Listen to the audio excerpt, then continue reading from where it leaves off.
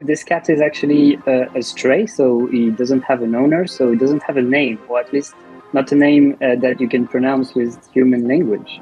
And at the beginning of the game is separated from his family, and he falls down inside this mysterious cyber city. And the goal of the game is to try to find a way to exit this place and come back to his family.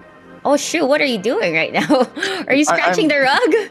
Yeah, I'm doing cat things. You're doing cat things.